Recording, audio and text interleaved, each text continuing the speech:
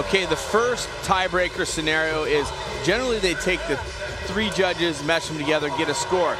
Then the first tiebreaker is they move out to all 5 judges combined. When they combine the 5 judges for Higashino and Jones 90s, they were still tied.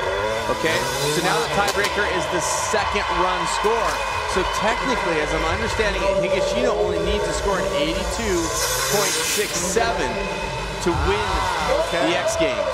And I got a feeling that if he just puts down a solid run, he's going to get it and will take another gold medal here at X Games. So Taka Higashino, the pressure is on, but what he has to do is put down a smooth, consistent run. The question is, does he know that?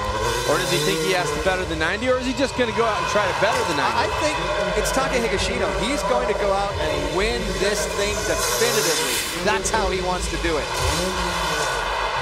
What do you think so far? Has he done enough?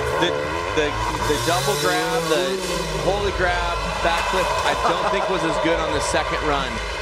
So that's one thing I will say. The Cordova flip was great. I mean, lots of great tricks in this run. And that's different. He spiced it up. That was huge. I think he's going to better it.